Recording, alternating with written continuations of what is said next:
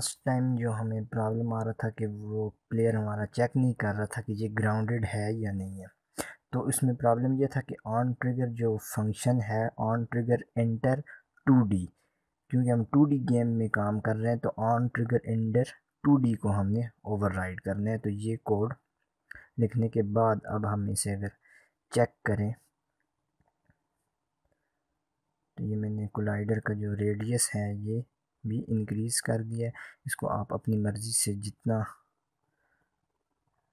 चाहें वो बना सकते हैं। तो यहाँ पे मैं इसको 0.2 जो है इसकी वैल्यू रेडियस की दे देता हूँ और इसको सेव करके रन करके अब चेक करते हैं। अब आप देख रहे हैं कि सिर्फ एक ही बार जंप हो रही है।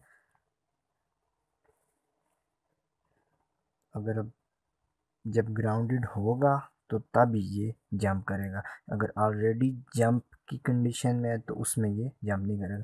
और ये सर्कल का जो कोलाइडर है इसका रेफरेंस लेने की हमें कोई भी ज़रूरत नहीं, क्योंकि ऑन ट्रिगर एंटर के अंदर हम उसे चेक कर रहे हैं। तो इसको आप यहाँ से रिमूव कर दें।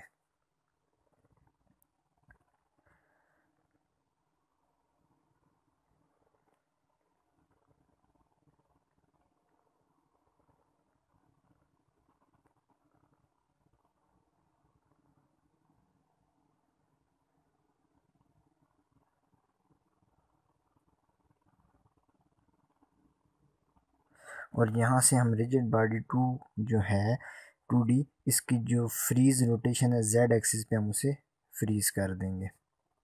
और ये जंप और स्पीड की वैल्यू जो है वो जंप स्पीड रन स्पीड की वैल्यू 9 और 5 कर दी है हमने।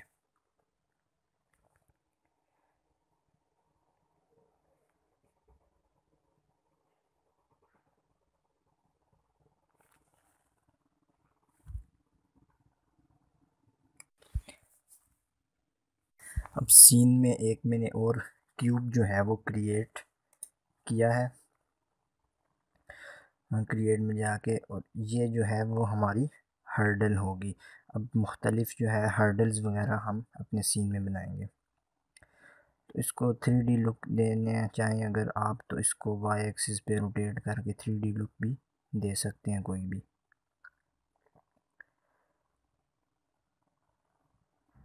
मुख्तलिफ एक्सिस पे रोटेट करके इसको आप 3D लुक अगर देना चाहें तो दे सकते हैं। अब इस पर मटेरियल अप्लाई करेंगे तो यहाँ पे मैं एक और नया मटेरियल जो है मटेरियल्स के फोल्डर में क्रिएट कर देता हूँ और इसको हम नाम दे देते हैं रेड। यहाँ से इसका जो कलर है वो रेड सेलेक्ट कर लें और इसको ड्रैग करके अपने बॉक्स के या क्यूब के ऊपर पेस्ट कर दें।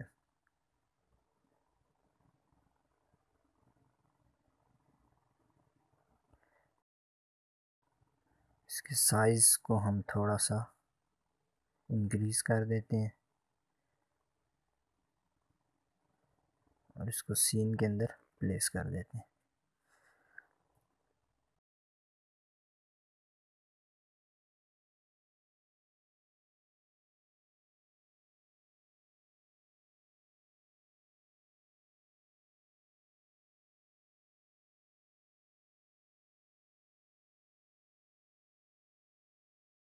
जो नाम में चेंज करके रेड क्यूब दे देता हूँ और इसको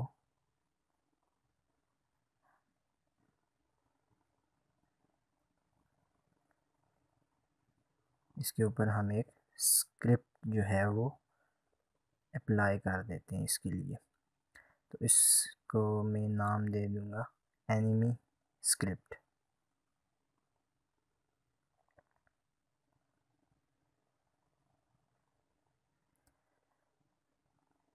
इस पर डबल क्लिक करके आप इसे ओपन कर लें